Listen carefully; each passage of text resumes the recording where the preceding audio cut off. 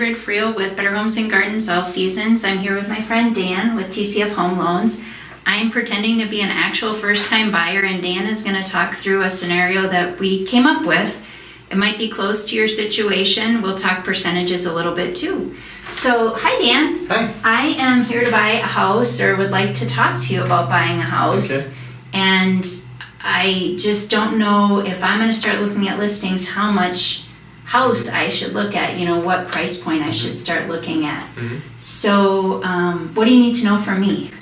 Great question. Budgeting is definitely important when starting to search for a home, and definitely something you want to do before you actually get out and actually go into some open houses or speak with a realtor about what price point you want to search for. I am a planner, so let's start planning. What do we have to do here? All right, so let's just hypothetically say you make $70,000. Here you go. Yeah. A good rule of thumb: 25% of your gross annual income, so $70,000, not what your net pay is on your paycheck, but for qualifying, we'll use your gross income. So $70,000, we'll take 25% of that is about $14.50 a month. Okay, so that is in the ballpark of what you want to maybe keep your mortgage payment to. You can obviously go slightly higher than that. You could go lower. It really comes down to your goals at the end of the day of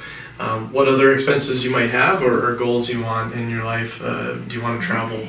And so forth. So 25%. So I've kind of heard the math out there about take your income and multiply it by something. Is that something I want to do too, or kind of do this 25%? I like to go off of a monthly payment. You can certainly multiply your income by 3 or 4 to come up with maybe a price point of what you'd like to purchase. But at the end of the day, for qualifying and what's really going to affect you on a monthly basis is going to be that monthly payment. So that's what I like to stick to, is what really is going to be comfortable when it comes to making that monthly payment. So if we know the $70,000 and we know the monthly mortgage expense, does this tell me what purchase price of home I should buy? It does start to break that down. It depends too on, do I need mortgage insurance? This is going to include a lot of times your homeowners insurance and your property taxes. Am I buying a townhome? Maybe I have an association payment. That's not going to be included with this. So if your maximum payment needs to be $14.50, well, maybe the price point needs to be lower if you need to add certain things in, like mortgage insurance and association payments. You got a couple things you're going to fill in for me. So I need down payment money. All right.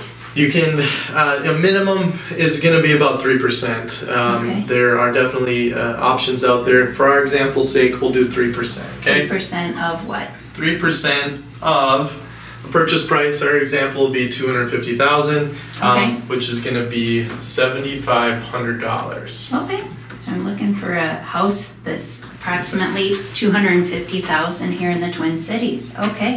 And I've heard a lot about closing costs. How do I know how much my closing costs are going to be? They're going to be different in every property. Escrows are going to be slightly different. Insurance and taxes are going to be a variable there. But closing costs, a good rule of thumb to stick to maybe about 3%. So another $7,500. So 3% again, and $7,500 for closing costs. And that's going to include setting up your escrow accounts for your property taxes and insurance, paying that first year's annual premium for insurance. So that number is going to include that, along with any possible discount points of what you're going to do to buy the interest rate down. That's great. So I would add these two numbers together to estimate having some cash on hand for closing. So these two amounts are going to be what you would need in cash for the closing. There are some things that you can do to help lower that. There are some down payment assistance programs available. You might want to check to see if you qualify for those. There's restrictions on those, or limitations, income-wise and credit scores. But also there may be a seller that's willing to help contribute towards some of those closing costs. It's always nice to speak with your real estate agent regarding that as well. Great. Well, this is a pretty specific example, but I could kind of see you start with the income, and then this is 25% of my income divided by 12? Yes. Okay. And then this is the minimum down payment. So, of course, what happens if I put more money down?